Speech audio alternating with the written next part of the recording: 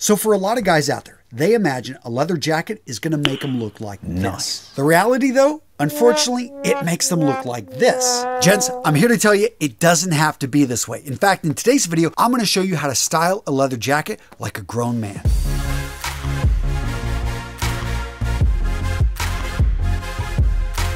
So to get started, you first have to understand there are 5 fundamental rules to looking good in a leather jacket. First up, quality matters. You want to buy the best you can afford, even if you have to save up for it, because what you don't want to buy is a cheap leather jacket. Now, how to spot quality? Well, first up, you want to pay attention to the material, to the leather. There are different types of leather out there. Some are inferior to other types, and you want to be able to spot the difference. I'm going to explain a little bit later in this video all the different types and what you want to look for. Next up, let's talk about the construction. That's the build quality. That's the number of stitches per inch, the type of material they're using in the stitching, the way that it was put together. This is very important because you may not notice it, a month after wearing it, but 10 years down the line, you don't want your jacket falling apart. Next up, let's talk about the hardware. That's going to be the zippers and the buttons. You want to make sure these are coming from a reputable company. You look at them, they are labeled. Oftentimes, you can quickly look at something and spot, hey, did they spend good money on this? Because if they spend good money on the hardware, you can bet they probably didn't cut corners in other places.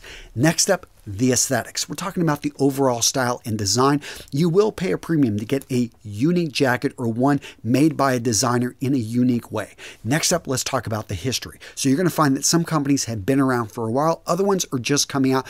I like a company with a little bit of history. They don't have to have 100 years, but what I like to see is that they're going to stand behind the jackets they make. Now, the second foundational rule for styling a leather jacket is to wear the right style for your body type. There's all different styles of jackets out there, and you want to wear one that complements your build. If you're 5'9", 170 pounds, you got lots of options. But if you're 6'4", 300 pounds and carrying a lot of weight around the midsection, if you're 5'2", 120 pounds, there are certain styles that you're going to want to gravitate towards that are just going to work better with your frame. The third rule to styling a leather jacket, fit is emperor. Notice I didn't say king. Emperor, because it's even more important than even on a sports jacket or a suit. Why? Because those can be brought in and brought out. Most leather jackets cannot be let out. And to bring them in, to adjust the leather jacket requires oftentimes a special type of sewing machine, skills, and equipment. Much harder to find somebody that can work on a leather jacket and adjust it. So when you buy a leather jacket off the rack, you really want to make sure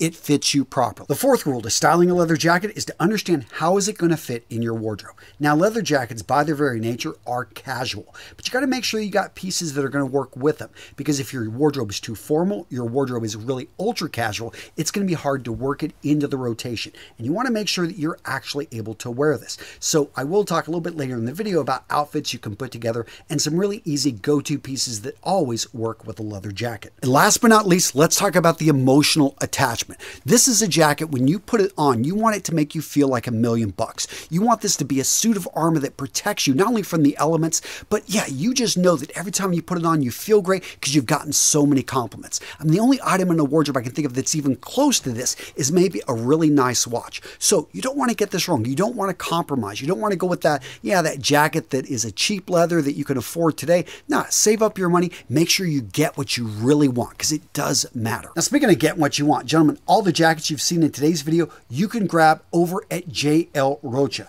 Down in the description of today's video, I've got an amazing discount code. Now, back in 2015, they sent me this jacket right here. Beautiful, but it was a limited run, and they since don't make it anymore.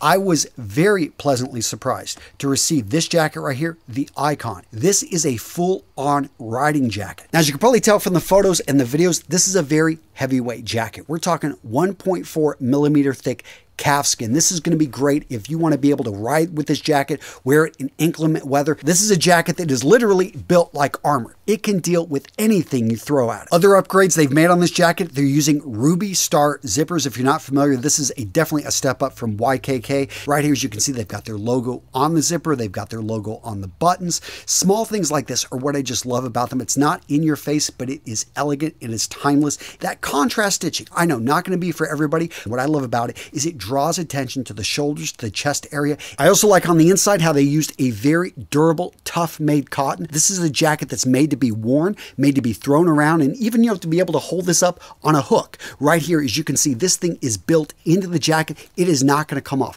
And these are the type of details you should expect in a high-quality jacket. If this jacket isn't your style, go over to their website and look at all the different options you've got over there. Tons of different styles in a variety of different colors, using different materials. If you want to go with something more like a field jacket, they've got you covered for over 6 years. I've been working with this company. I know the founders personally, and I love what these guys are doing. Everything is made down in Leon, Mexico. And if you do your research, you know that Leon has been a hub for amazing leatherwork for hundreds of years. So just stating the obvious, if you're going to get a leather jacket, make sure you get a real leather jacket. Now you're going to see the genuine leather, you're going to see top grain, you're going to see full grain. What is the difference? So I'm going to pull up this handy dandy chart right here. And as you can see, it really depends on what layer we pull from. And there are advantages and disadvantages to all the different types. So genuine leather, this is not going to be the most durable type of jacket, but it is going to be one of the softest. It is going to be relatively free from blemishes because they're going to do a lot of machining on this. And if you want a suede jacket, it's going to come from this part of the skin. Now, what's nice about this, again, it's very lightweight. It is going to be, if treated, it can resist some of the elements. But the suede in general, you don't want to wear in a rainstorm or a snowstorm because it can stain. These are also very open to different types of dyes, but these are going to be your lightest. These are leather jackets, but they're usually going to be the lighter, I would say just more fun style fashion type of jackets. Next up, we've got top grain leather, and you're going to see this pop up a lot, especially in lower end manufacturers because it's relatively inexpensive. They can get a hide and that hide can have blemishes, and guess what? They're just going to go and remove that top layer. All of a sudden the blemishes are gone. Now what they are losing is one of the most durable, basically that top layer, which is going to be the most weather resistant. But what they're left with is leather that's very malleable, actually will take to dyes very well, can actually have additives put onto it and treat it in a way so it becomes more weather resistant. Next up, let's talk about full grain. And as you can see, this is going to be the top level of the leather. This is going to be the most durable. This is going to be the most water resistant because when you look at the grain, you look at how close and the fibers and the way that they overlap. This is going to be where it's really tight, where it's really just going to be perfect for if you want an item, a leather jacket that's going to last 50 years, you want to make sure it's made from a top grain leather. When it comes to the construction, the stitching is going to hold no problem for decades. And when it comes overall to its durability, if you're going to take a tumble, if you're going to, have something that you want to basically be able to deal with thousands and thousands and thousands of wear, top grain is where it's at. Now you may be wondering, why doesn't every jacket use top grain? Well, it comes down to blemishes and what part of the hide they're able to get and actually use. So there's first grade, there's second grade, there's third grade, and there's fourth grade leathers. And as you can imagine, as you go farther down, the leather is less desirable. It's going to be more porous. It's going to have more cuts and scrapes, and the unevenness, the thickness is not going to be as good.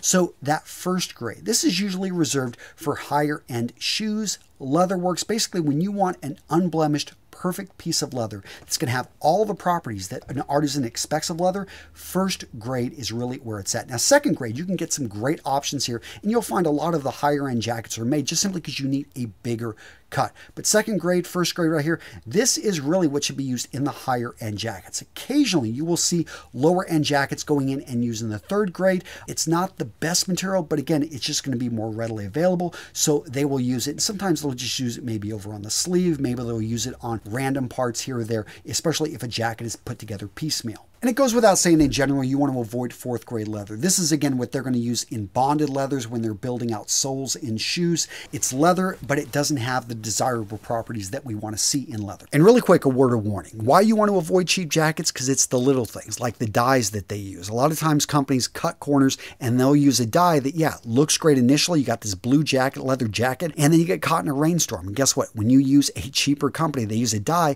that when water hits it, it goes right through. And so that white shirt, your skin literally is dyed blue, and it takes weeks to get that, that stuff out. Point being is be careful of cheap jackets because it is something that they had to cut corners someplace to be able to deliver this, and you want to make sure that this is a company that's reputable. Now, I alluded to the different styles for the different body types, but let's go over this. So what I've been wearing here, and I know a lot of JL Roach's collection, we've got racer styles. Right here, we've got a cafe racer that the front area has this flap where the leather goes over it, zips up. This is a great practical riding jacket. Whenever I rode motorcycles, this would definitely be one of the jackets I would go for. It's got the appropriate thickness of the leather, exactly what I'm looking for in armor whenever I'm going to be on my bike. But if you don't have the body type for it, this is not going to be the best style. So if you have a large belly, if you're 6'7", 350 pounds and you're carrying a lot of weight around the midsection, understand it's going to be harder to find a jacket like this that would ever work for you because of the inherent drop. And this has to come with the silhouette of a style of jacket like this. In fact, most motorcycle style jackets are designed for a guy whose chest is at least as large as his stomach. So that means you have a 0 drop. Now, if you've got a bit of a drop, let's say you've got about a 44-inch chest and you've got a 40-inch waist. So you got a little bit of weight, weight around the midsection, not too much, but you definitely got maybe a dad bod going on. You can pull off a motor jacket. And what I love about this is when you put this thing on, it's just going to slim up your silhouette. Overall, it's just going to give you a more masculine look. Whether you go for a double rider with cafe racer, whatever style you want to grab here, all of a sudden you're going to have something that's going to make you look good. Now let's talk about fit. And remember I said fit is emperor. Guys, I can't stress how important this is to make sure that you wear a jacket that fits you properly. Now, everyone's got their personal preference. I know some of you guys like your jackets to fit super tight. Other of you, you like them to fit a little bit looser. Find what works for you. But in general, when you put the jacket on, you should have full freedom of movement of the arms. For me, this is about having a high armhole. Quality jackets in general will have higher armholes. They're going to be made to fit less people. Lower armholes, believe it or not, they don't give you the same freedom of movement. Also, they have to fit you in the shoulders. Now, you can give or take, an inch here, but if it's 2 inches, if those shoulder points are going down onto your arms, guys, do not keep that jacket. It's just never going to fit properly and cannot be adjusted. Next up, the sleeve length. I don't like it if a jacket is too long in the sleeves. I do like, and I get it, if you ride motorcycles, if you have your arms up like this, then of course, you want to go a little bit longer, but it really comes down to the function of the jacket. How are you going to use it? Now, again, depending on the style, if it's a moto racer made in a more sporty type of build, then usually the chest area is going to have more room than the stomach area. There's going to be a bit of a drop, and this is going to create a masculine silhouette. But if it's a bomber jacket, a flight jacket, a fatigue utility jacket, then these type of jackets right here are usually going to be a little bit more straight in their drop, although some will have a little bit come closer in the midsection. But oftentimes, like the utility jacket, they're going to have straps that go around that allow you to tighten this if you so choose. Now, when it comes to getting the right fit, the best thing you can do is know your own measurements. Know what your chest measurement is, know what your stomach measurement is, know what your shoulder measurements are, and your full sleeve. Then go check on the website of the company you're looking to buy the jacket from. You want to make sure that, hey, based off of this, and you can probably actually measure your favorite sports jacket. You don't have one suit jacket, maybe a shirt. Find something that can give you an approximation. Send the company. You usually probably make sure they have good customer service. Let them know what your measurements are, but you want to make sure you get as close to perfect as possible. And if need be, simply return it. Think about how you want to wear the jacket, and that's the fit you want to get. I know for me, I like to have my jackets loose enough that I could fit a heavy sweater on underneath, kind of like an insulating layer. But if it's something, I know some of you guys want things really tight because you're going to stretch that jacket out, then make sure you get that. So how to style a leather jacket, especially as a grown man? What should you wear with it? For me, one of the most important things is your choice of footwear. Boots naturally speak to a casual leather jacket, but it depends on the style and the type of the jacket. If you're going to go with a delicate made suede jacket that just simply drapes on very lightweight, you can wear a dress shoe and that'll look fine.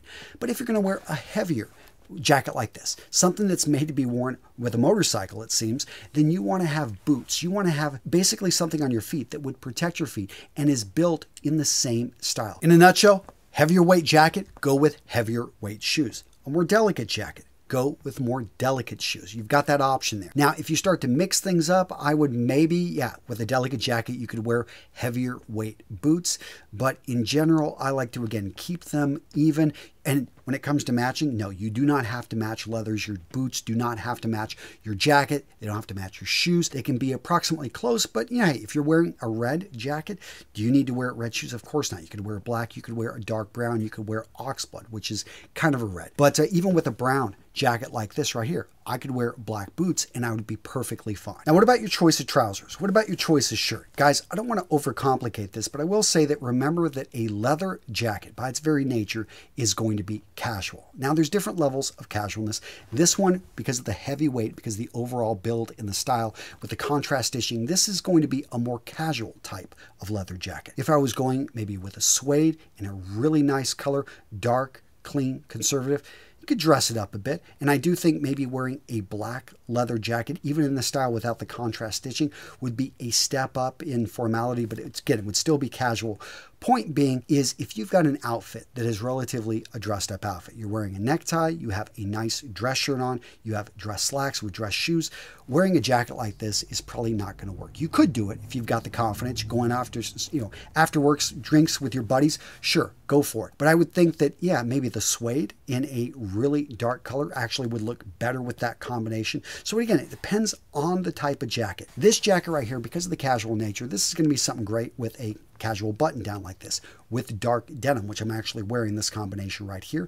Or, I could bring in maybe some chinos, go with some dark colored chinos, a variety of different styles right there. Would I bring in gray flannels with the style? No, it's going to be too dressy. Now, when it comes to shirts, t-shirts, I think especially in a solid color with a V-neck right in there, heavier weight, it's going to look great. You can bring in a Henley. Short sleeve, long sleeve, doesn't really matter. Maybe even a polo would actually work fine. But again, once you start to bring in dress shirts, and again, a dress shirt is not a casual button down, this casual button down in a dark color with a softer cotton. Dress shirts in and of themselves, usually white or light blue, made to be buttoned up here at the top, worn with a necktie.